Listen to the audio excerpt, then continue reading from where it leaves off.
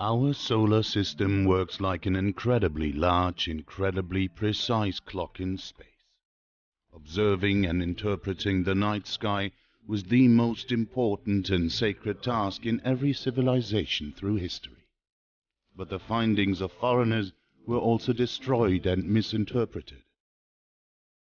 The search for the meaning of life often leads to the origins of human civilizations.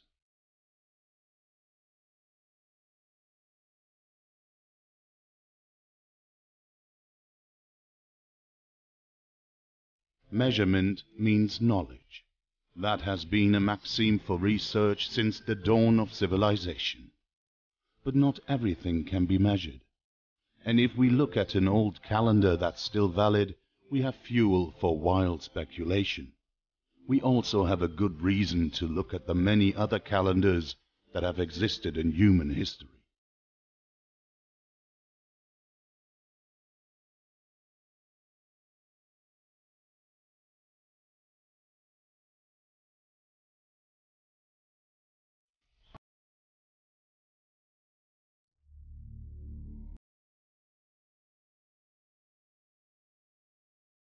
A good place to start a search for the earliest signs of human civilization and its relationship with the cosmos is the county of Cornwall in the southwest of England. Here at Land's End, there are more witnesses to megalithic culture per square kilometer than anywhere else in the world. One relic that is widely known is Menantol, which means stone of the hole in Cornish. It was the source of many local legends, including a popular belief that it would cure the aches and pains of anyone who passed through it.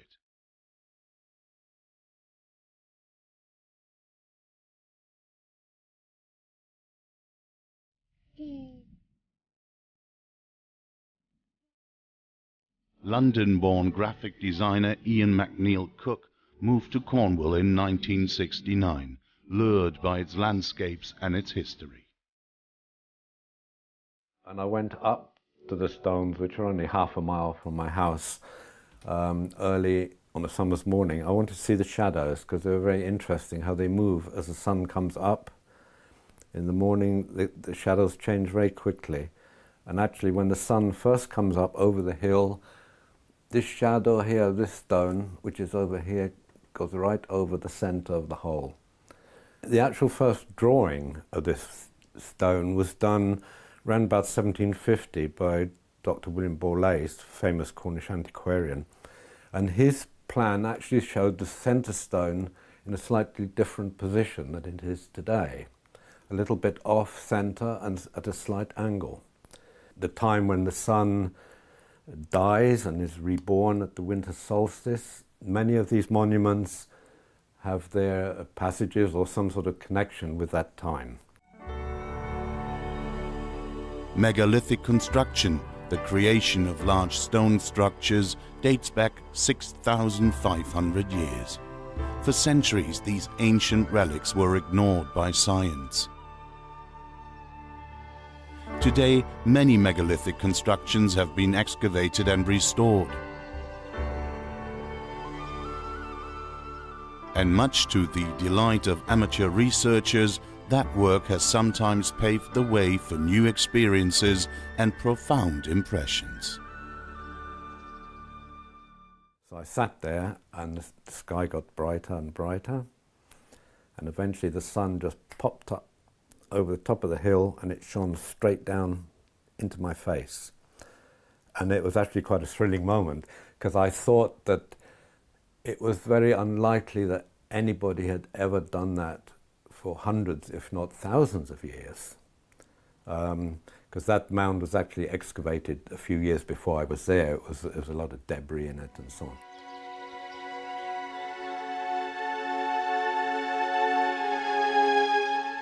Carnac in Brittany has become a byword for megalithic culture. It is the site of a unique collection of stone rows, stone circles, single standing stones, portal tombs and burial mounds.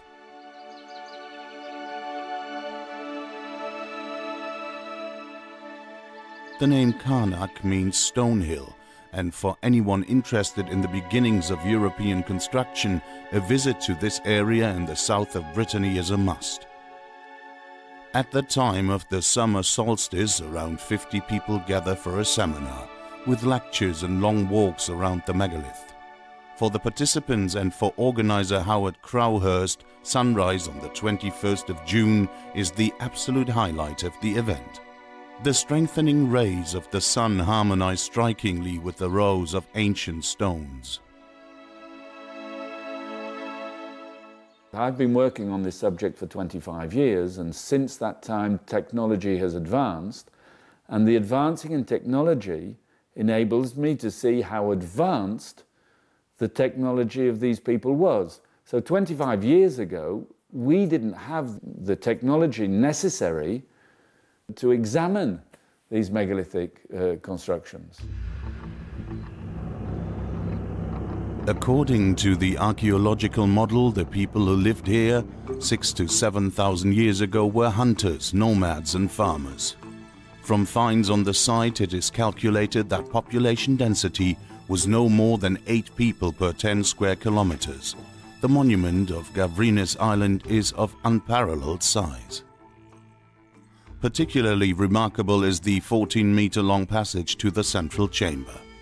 The passage is designed so that the rising sun on the 21st of December shines straight into the burial chamber. If people come together to work together, you need a calendar, because people have to be in the right place at the right time. And that means structure. People have to obey, they have to believe in something. It implies a whole structure over large distances. And so the archaeological model, when you look at it, it doesn't work. Because you don't build massive megalithic monuments like that if you're primarily concerned about where your next meal's coming from. So all that means that the present-day archaeological model doesn't fit. So if that doesn't fit, what does fit?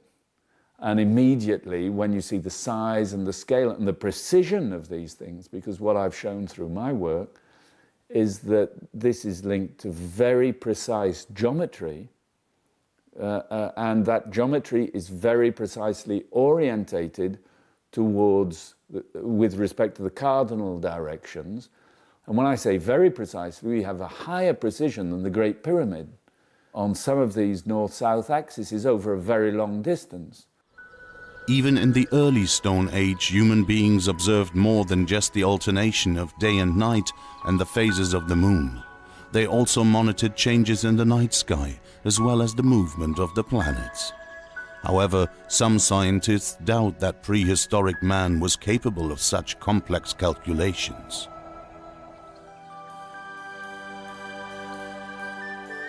Sardinia. The written history of the island starts in antiquity, but the landscape is littered with traces of much older cultures. From around 1600 BC onwards, the island was the center of the Nuragic civilization, named after the remarkable buildings it left behind, the tower fortresses known as Nuragi.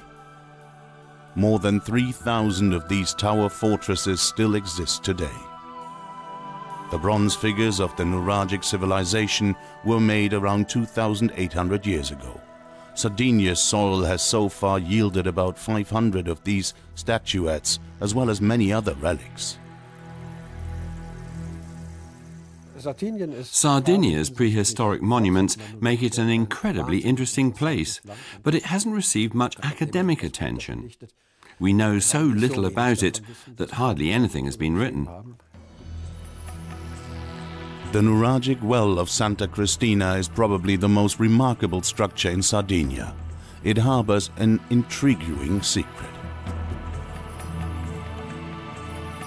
Through this small hole at ground level, the moon is sometimes reflected in the water of the well 8 meters below.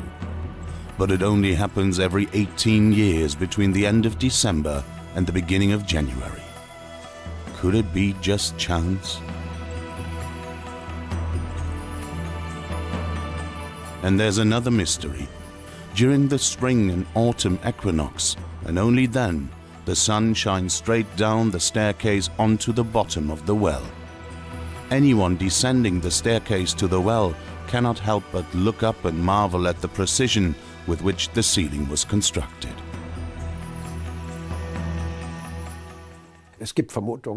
Some believe it could be the work of the Sea Peoples.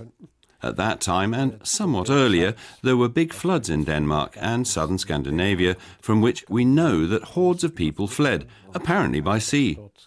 They were good seafarers, and some of them evidently ended up in the Mediterranean. At Medinet Habu in Egypt, there are temple reliefs showing Sea People warriors. Interestingly, wearing the same horned helmets that were worn at the time by Scandinavian fighters in the north. They were very bellicose people, and some of them evidently settled on islands, including the island of Sardinia. Felix Paturi studied high-frequency engineering and psychology and has been a freelance science writer for more than 40 years.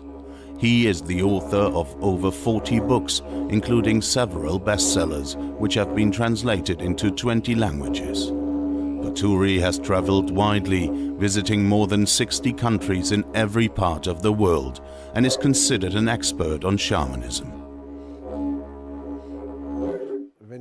When I live outdoors, as Stone Age man surely did, I see the night sky above me.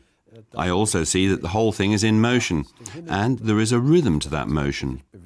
I notice that certain constellations appear over and over again, and then, out of curiosity, I start to observe them. Those people weren't stupid, even though they're sometimes portrayed as such today. Stone Age man had an IQ just as high as ours. He observed and he made notes, and over the centuries and millennia, that automatically resulted in a calendar system.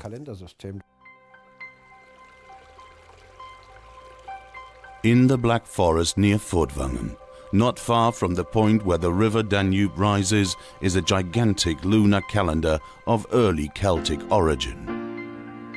The royal tomb at Magdalenenberg on the outskirts of the small town of Villingen-Schwenningen.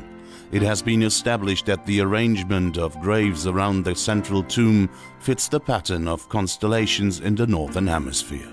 This is the world's oldest Celtic site based on the cycles of the moon.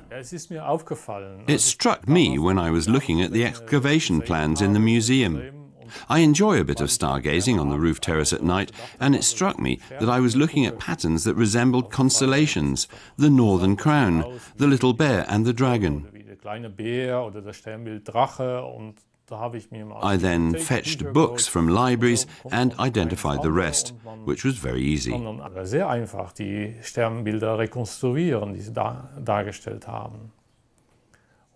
it turned out that the sky that was depicted was that of the summer solstice. The constellations appear like that only at midsummer.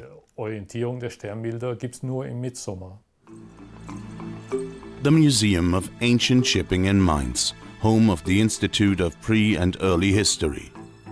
Historian Dr. Aled Mees pursues a line of research that is not uncontroversial. It's got better in recent years. Since the Nebra disk became so famous, it's become accepted that even early man possessed a great deal of astronomical knowledge. It was previously thought that astronomy was so complex, requiring telescopes and other complicated equipment, that it couldn't possibly have been practiced in civilizations without a system of writing. Funnily enough, Caesar himself says in his De Bello Gallico, the Gallic War, that the Celts closely studied the movement of the stars, but archaeology chose to take no notice. The first official excavations at Magdalenenberg took place in 1890. Tomb raiders had got there first. The chambers were empty. Today, all traces of excavation have been painstakingly removed, but a survey of the rows of wooden posts erected by the Celts shows the precise alignment of the timbers. You can see here that the sun rises here in the southeast in winter. That happens once a year. But the moon moves much faster. It swings back and forth all the time. Back and forth every month. And it rises here once every 18.6 years. 9 years later, it only goes this far. It rises here. And in another 9 years and a bit later, at the end of the 18.6-year cycle, it rises here again, in exactly the same position. In the burial mound at Magdalenenburg, they found large posts rammed into the hill, heavy timbers aligned exactly with these positions. So everyone could see the ends of the moon's path on the horizon. No wonder Julius Caesar commended the Celts for their calendrial work. The numerous and sometimes widely differing lunar calendars of the Roman Empire gave rise to considerable confusion.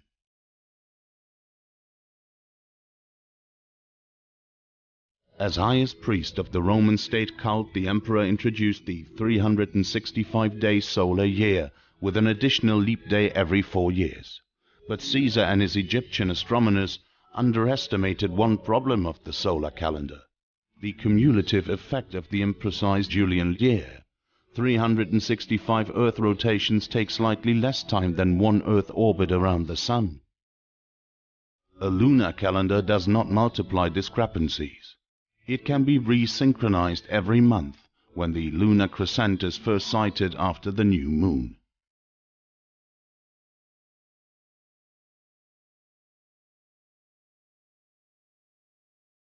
In Islam, the first visible crescent after the new moon marks the beginning of a new month and thus also a new year.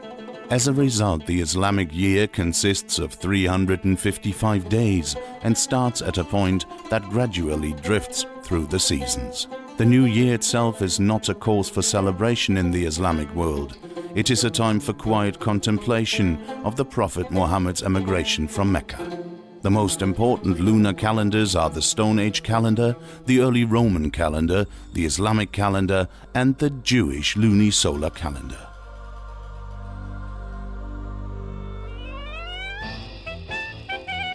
For Jews, the first sighting of the lunar crescent after a new moon also marks a new calendar cycle.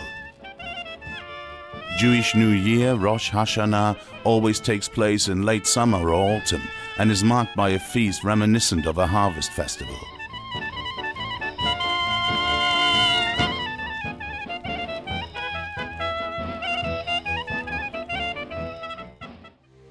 The Babylonians used a lunisolar calendar, so do the Chinese today.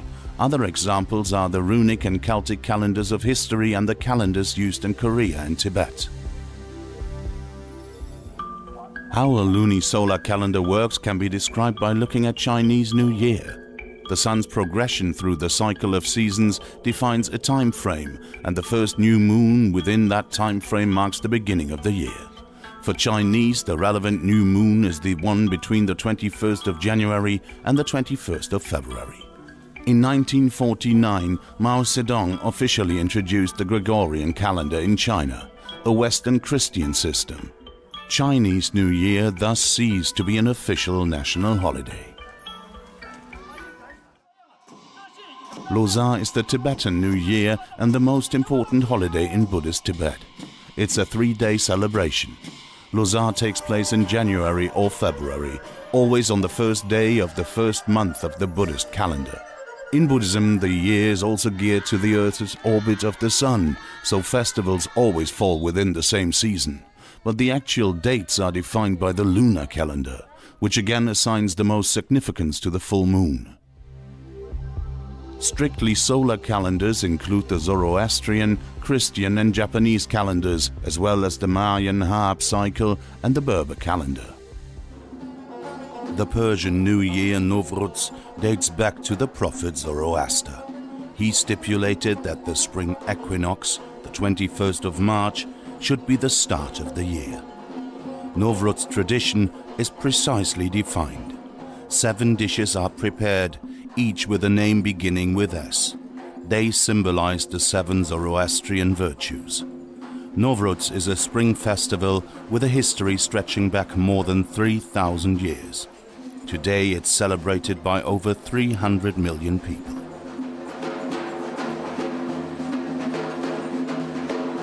Around 140 calendar systems have been identified, dedicated timekeeping systems developed not only by remote island communities and lost civilizations, but even by the forces behind the French and Russian revolutions.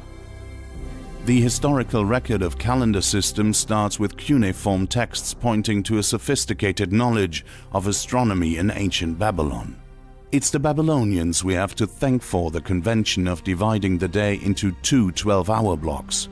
The Babylonian year consisted of 12 months, each of them starting at the first sight of the lunar crescent. And a new day started in the evening.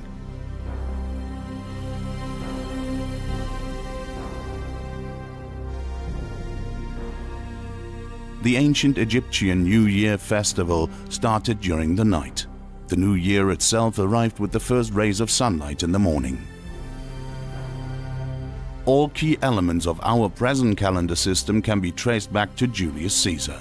He was also probably responsible for moving the beginning of the year to 10 days after the winter solstice. Pope Gregory XIII corrected some mathematical errors in Julian leap years by simply cancelling 10 days. The computing was done for the Pope by a German Jesuit priest from Bamberg. Christophorus Clavius solved the problem behind the decimal point by introducing additional leap days for each century. One of the great stars of astronomical history was Johannes Kepler, who started out studying theology and general science in Tübingen. During his time as a student, he became a strong believer in heliocentrism, the principle that the Earth orbited the Sun. The Middle Ages were history when Kepler was born, but the highest authority for the creation of calendars, and thus the highest authority on the celestial order of the universe, was still the Church in Rome.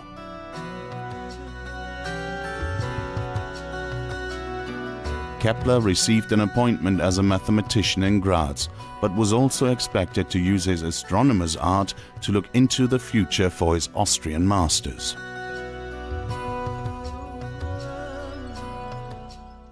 Johannes Kepler had to prepare horoscopes. It was one of his duties. It was what he was paid for, although he did it unwillingly.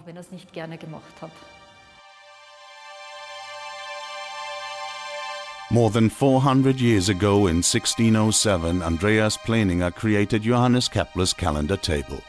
The top is made of etched and painted stone. In concentric circles with the globe of the Earth at its center, it sets out the calendar for every year from 1600 to 1800, according to both the Gregorian and the Julian calendar. Around 1760, the table was acquired by Marian Pittreich, abbot of Rain Abbey, and the artwork has graced the monastery's library ever since. In 2012, it was loaned to the Joanneum in Graz for a special exhibition.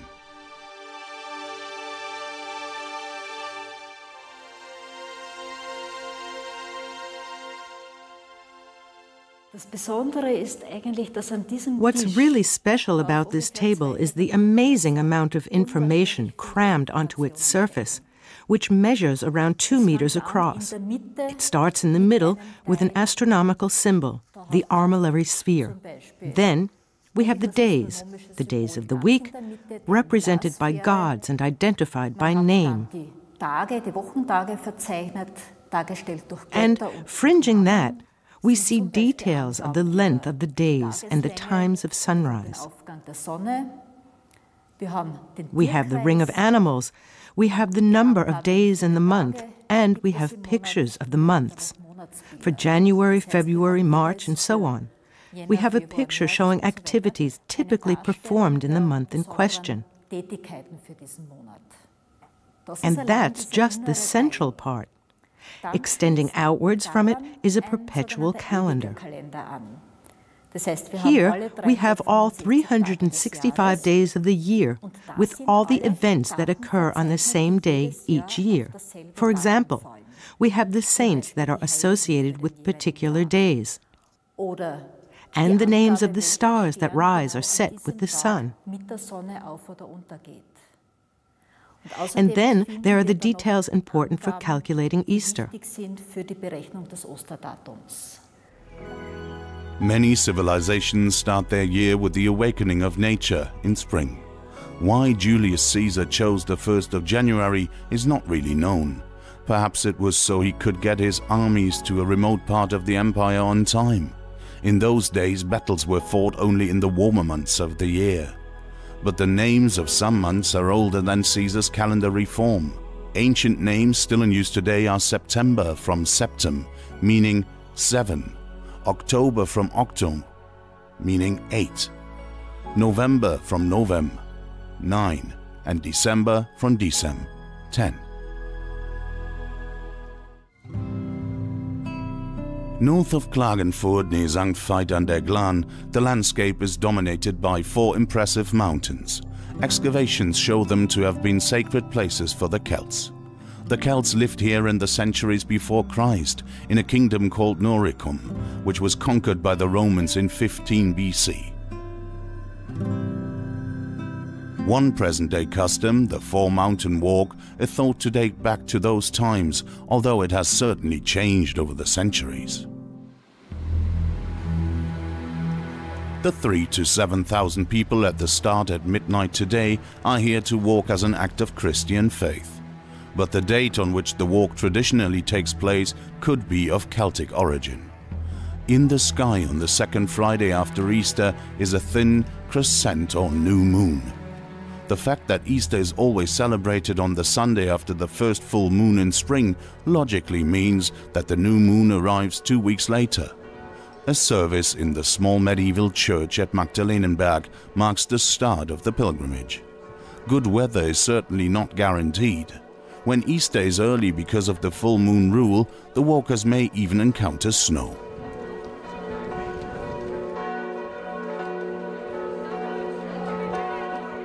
The crosses are carried by representatives of the parishes nearby and are adorned with boxwood, ivy, juniper and club moss. Pilgrims gather the plants by the roadside and, after they've been blessed, take them home for protection.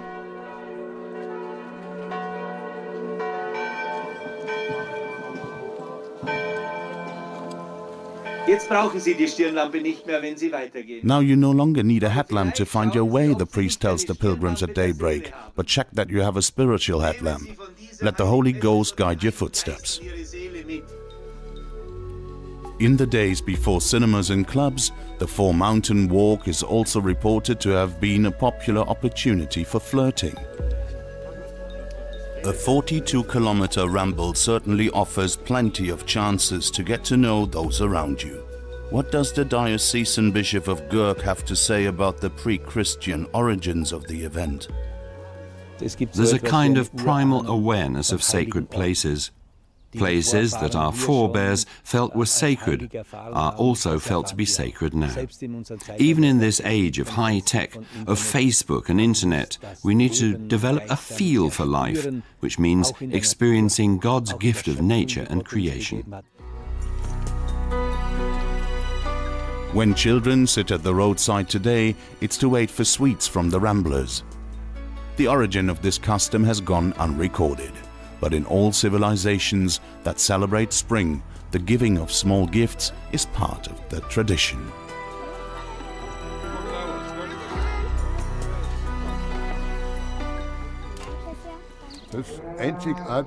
The extraordinary thing about the four-mountain walk is that it's circular.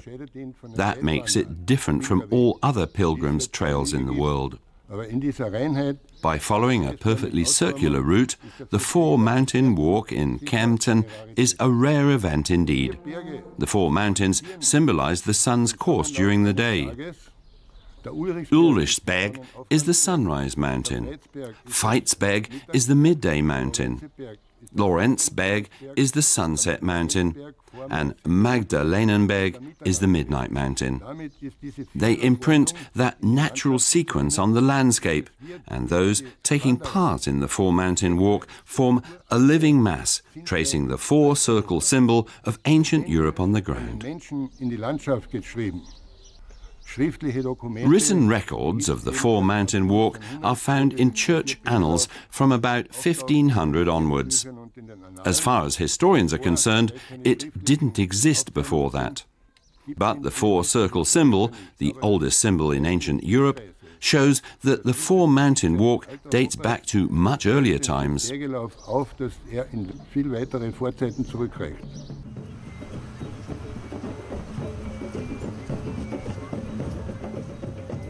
The Externsteine in the Teutoburg forest in Germany is a distinctive sandstone rock formation and major tourist magnet.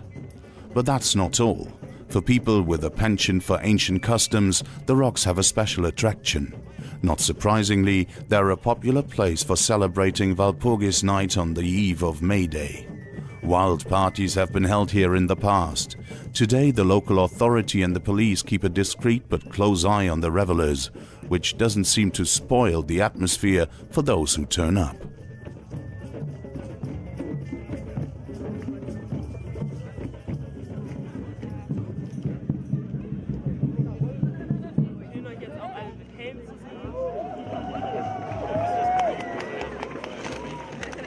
"51 days later, on the 21st of June, the rocks are a much quieter place. A small group of invited guests make for the Obere Kapelle, the upper chapel, a platform hewn on top of an outcrop, accessible only by a bridge.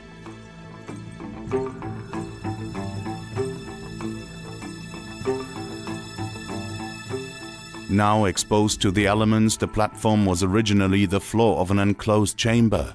It's oriented on roughly a southwest-northeast axis. It's said that on the longest day of the year, sunrise can be observed through this circular hole in the rock.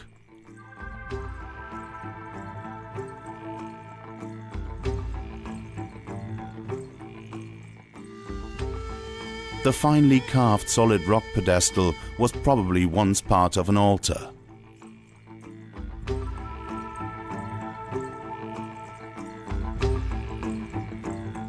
Damaged surfaces indicate where parts of this chamber collapsed or were destroyed.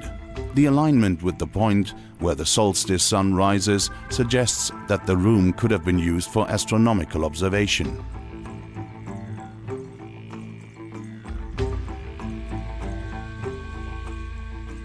But the bad weather forecast proved right. Mist, clouds, and not a single ray of sunlight. Better luck next year.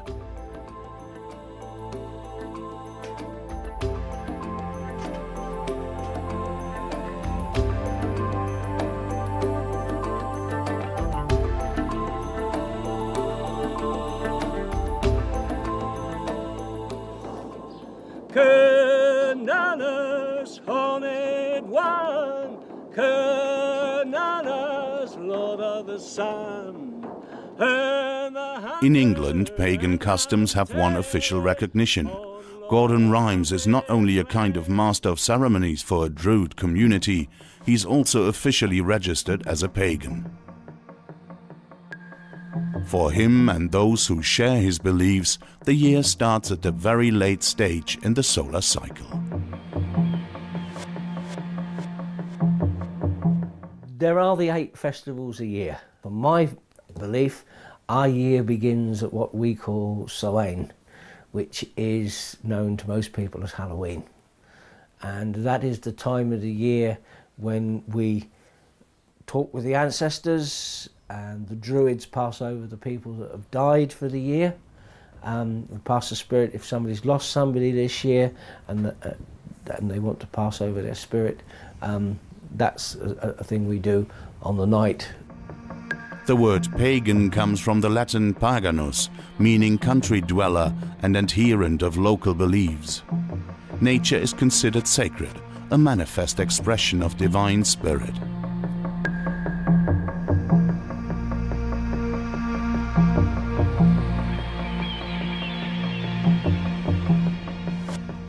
have a saying that when we get married, you have a honeymoon. And that comes from the fact that tradition was that you drank mead for 1 lunar month after you got married. The couple would drink a glass of mead every night, which is honey wine, and there was a honeymoon. Now that's where your honeymoon comes from, and lots of things like that go back, way, way back, and they've just carried on down through time. Can the moon's position in the sky influence plant growth or the way hair grows? Many dismissed the idea as ludicrous. But a moon calendar with wisdom from the Tyrolean mountains has been a best-selling title for over 20 years. It's put together by Johanna Paunger and Thomas Poppe and sells more than 300,000 copies a year.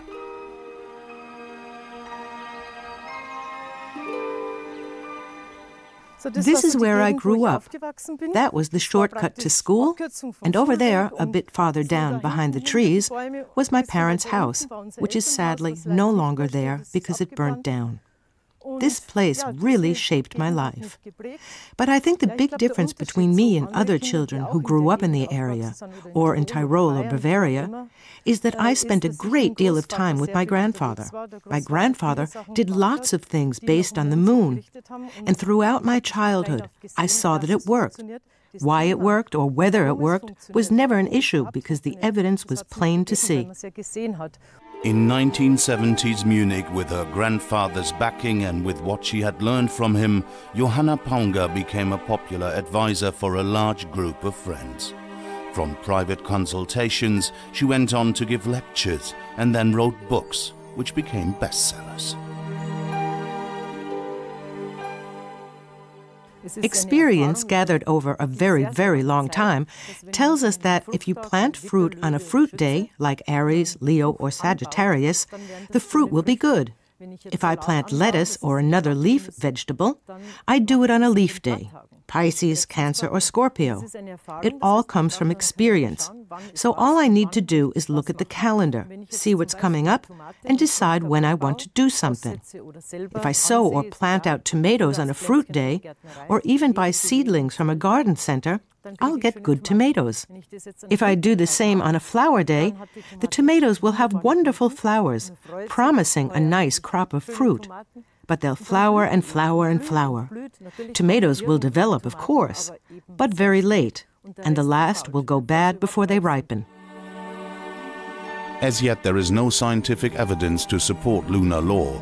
The proprietor of a well-known Vienna hairdressing salon has made notes over a long period of time, but they don't reveal any significant lunar influence. You have to remember that there are always lots of factors involved. You can't simply say the moon makes everything possible, nor does it prevent things happening. Lots of factors come together. But if you try it out and monitor the results, you'll see a difference.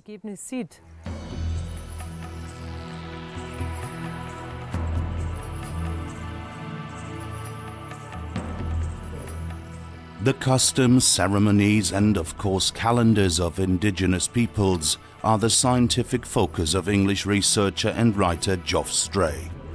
Most of his field work has been done in North and South America, and he has spent more than 20 years studying the calendar of the Maya. In 2006, it was discovered that there is a monument that mentions the year 2012. And it's a classic inscription from the classic era, and it mentions that basically there will be the return of the 9 Maya gods of transition, the Bolonyoktiku, which means the 9-footed god, and he will return just as he was present at the beginning of the era 5,000 years ago. He will be present at the end. That's all we have really from the Maya as an indication of what they saw might happen at the end of this era. Bolonyokti is also the god of war. But generally speaking, this is seen as a birth process by the Maya more than a death process. It's seen as the birth of the new sun. It's the new creation. And when you then cross-reference that with other indigenous beliefs about eras, Like the Hopi, for example, believe we are in the 4th era, approaching the 5th era. There's 7 altogether, so it's not the end of the world according to the Hopi. And the Maya have one era it finishes, it's replaced by another. It's called a new creation. Dresden, the city on the Elbe, capital of the Free State of Saxony. A Baroque jewel noted for its outstanding architecture and libraries. Great importance has always been attached here to research and teaching. Since 1996, the campus of Dresden's University of Technology has been the home of the Saxon State Library. In the treasure chamber, behind heavy-duty glass and in very low lighting, are the most precious items in the library's collection. Medieval Bibles, historical globes and notebooks penned by Johann Sebastian Bach. Yet none of them possess the magnetism of an exhibit from much farther afield.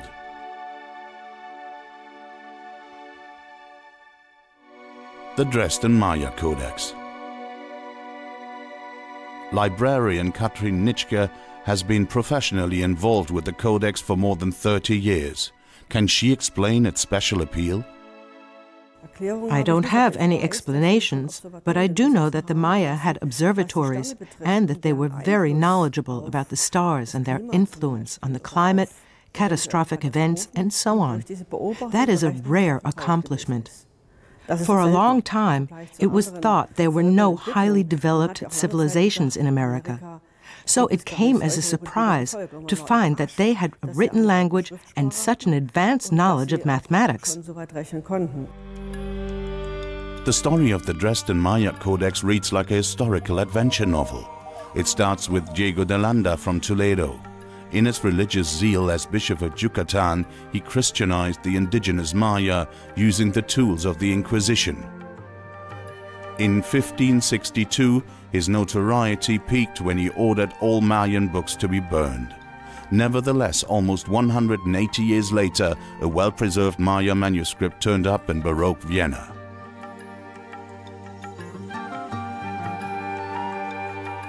It was purchased in 1739 for the Royal Library in Dresden.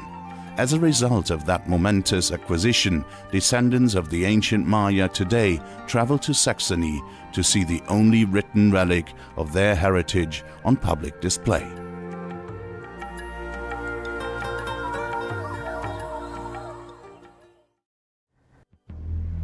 Good news is no news, so how can you play up a new cycle of an old calendar? By interpreting it as the end of an era, of course, or preferably the end of the world, with a heavy media wink. The claim that the Mayan calendar predicts the end of the world is based mainly on one particular illustration in the Codex. It's not an apocalypse, it's a flood. You see a celestial crocodile spouting water from astral openings, being helped by 2 deities. The old moon goddess with a snake on her head, and the god of the underworld with a screech owl on his head. But the most important thing really is the pot of water in the old moon goddess's hand, which she's tipping and pouring. Inside it is the sign for 5 Eb. It means the 5th day of the month of Eb in the Tzolk'in calendar, which is a ritual calendar. If that day falls at the beginning of the rainy season, there is a risk of a major flood. But there's a problem with the Tzolk'in calendar. Because it's shorter than the solar calendar, that day can also fall in spring or autumn. Unlike a day in the farming calendar, it doesn't always come around at the same time. It's only when the 2 components coincide, rainy season and 5 Eb, that there is a risk of a major flood. That's all it means, no more, no less. So the fantasy world of the ancient Mesoamericans may be defined, after all, by calamity. 39 double-sided sheets, 74 pages of extremely fine penmanship, folding out to a length of 3.5 meters. And at the end of the Codex, on the very last page, is a moon goddess pouring water. It's not the last page. It was cut out of the Codex, probably in 1835, and placed at the end of this section. We believe, although we can't prove it, that it comes from the middle of a pictorial sequence. It's not an end panel, but it looks good and it has a picture on one side, and that's why it may simply have been repositioned and placed at the end. Ich setze das einfach am Schluss dieser einen Bildtafel.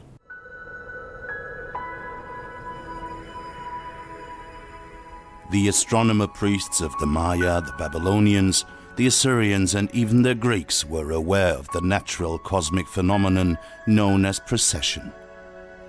The planet Earth behaves in space like a giant spinning top.